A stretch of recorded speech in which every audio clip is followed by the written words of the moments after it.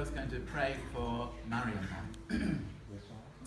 Father, we thank you that through her love for Arash, Lord, you led her to a greater love in the Lord Jesus Christ.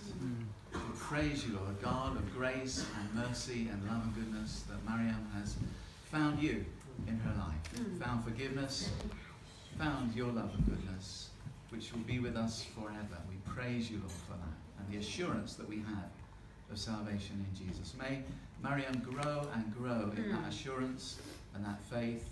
Lord, there's the church there in Pendlebury, in Manchester. Lord, may you make her a blessing there. May they be a blessing to her. Lord, I pray you fill her life with your presence, that the good things she's begun to see happen in her life will just multiply and grow. Lead her, Lord, through every step of the way, whether good times or bad. Lord, she know you are with her. You're her God, you're her Saviour, you're her friend, now and forever. In Jesus' name. Amen.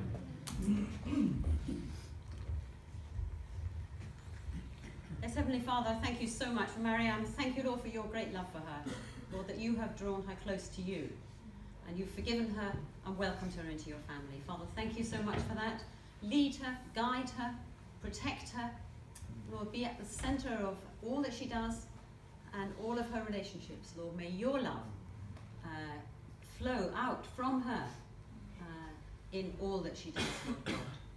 So bless her and those that she knows, Arash and others, through her. Lord, make her a great blessing to all that she knows because of your spirit within her. Thank you, Lord. Praise you in Jesus' name. Amen. Amen. Maryam, do you turn from sin and trust in the Lord Jesus Christ as your Saviour for the forgiveness of your sins and as the Lord and Master of your life? I do. Then on confession of your faith, we baptize you in the name of the Father, and of the Son, and of the Holy Spirit.